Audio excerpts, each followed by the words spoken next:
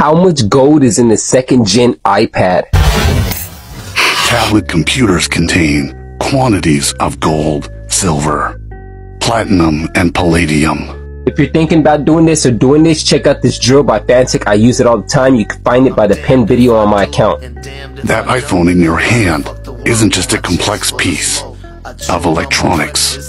It's also a gold mine, quite literally, and a platinum mine, silver mine, copper mine. Do you get the picture? Each iPhone 5, for instance, contains $1.58 of gold, 36 cents of silver, 5 cents of platinum, and 12 cents of copper. I use a $5 acid to recover this gold, and I get all my electronics for free. I've taught a lot of people and still teaching. If you're still rocking with me, like, favorite, and share. If you're new here, don't forget to follow.